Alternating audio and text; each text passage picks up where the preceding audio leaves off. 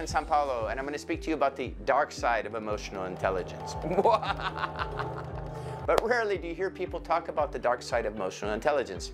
I just recently finished an article for a major magazine just discussing that. Emotional intelligence, as most things in life, has the potential to be used for good or for bad, and the unscrupulous. Emotional intelligence has become the standard in leadership, and nearly every week there's an article coming out talking about the benefits of emotional intelligence. You're told that if you use emotional intelligence, you'll be happier. If you use emotional intelligence, you'll be healthier. If you use emotional intelligence, you'll be more successful. We're told that leaders who have higher levels of emotional intelligence will outperform the competition.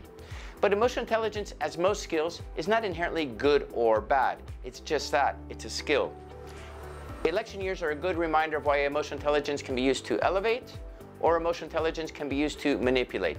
In my own career, I've done both, and I've seen the dark side of emotional intelligence in action. What do I mean? Well, let's compare Martin Luther King with Adolf Hitler. Both had highly developed skills of emotional intelligence, but both had very different objectives, and both had very different outcomes. So there you can see a good example of emotional intelligence being used for the dark side and emotional intelligence being used for the good. You can observe highly altruistic individuals and leaders, and even therapists, applying emotional intelligence to help improve the lives of others. On the other spectrum, there's a host of other professions that use emotional intelligence to manipulate. Con artists are notorious at honing in on the weaknesses and vulnerabilities of people to manipulate and get what they want. The pickup community is based on seminars teaching men how to seduce women based on body language, nonverbal communication, and so forth, which at best they get short-term results and rarely ending up with long-lasting connections. Narcissists, psychopaths, use primitive forms of emotional intelligence as well to get what they want and to hurt people and to manipulate people. But what is the missing ingredient to use emotional intelligence for good?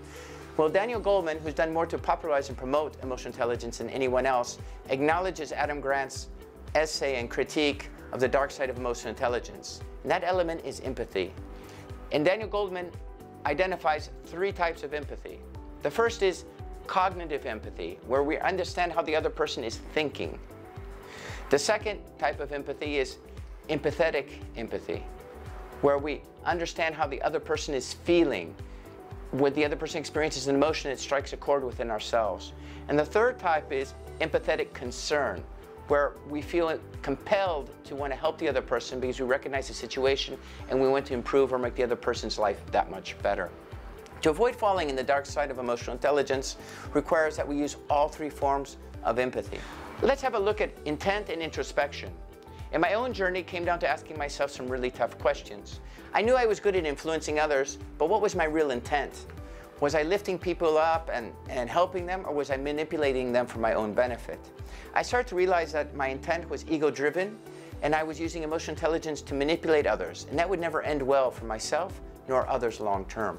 I discovered the rewards of helping other people by focusing on altruism and empathy was far more rewarding and fulfilling for me in the long term, and I was benefiting other people. Clarifying our intent requires that we have a hard, honest look at ourselves, a skill set which narcissists and manipulators rarely ever have. It's not easy to look at ourselves in the mirror and be brutally honest with what we see. We have to master our own emotions, our egos, and animal nature. You know that I admit that there was a certain thrill of using emotional intelligence as a strategic asset. However, putting those same skills to work for my students and coaching clients is infinitely more fulfilling for myself and for them long term. In response to Adam Grant's essay, Goleman acknowledges it's easy to idealize emotional intelligence. But emotional intelligence without empathy in the wrong hands can be a dangerous thing. Cynical use of emotional intelligence by politicians and people seeking power should remind us that we need to be careful and honest with ourselves. We need to fully cultivate our empathy and altruistic selves if we want to serve others, be role models, leaders, and make this a better world. Check out our next video where we share with you a couple of techniques where you can apply emotional intelligence in your life. Thank you for watching. Don't forget to subscribe and have a wonderful day.